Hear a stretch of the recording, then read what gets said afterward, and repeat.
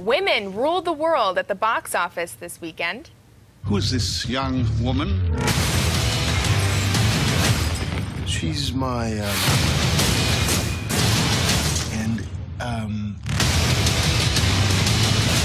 Diana, Princess of the Prince, Diana Prince. Whoops. Yeah, Wonder Woman took in more than $100 million. That's above industry expectations, and that's the biggest opening ever for a movie directed by a woman, that being Patty Jenkins. The superhero movie also has a female lead, obviously, and is getting some great reviews.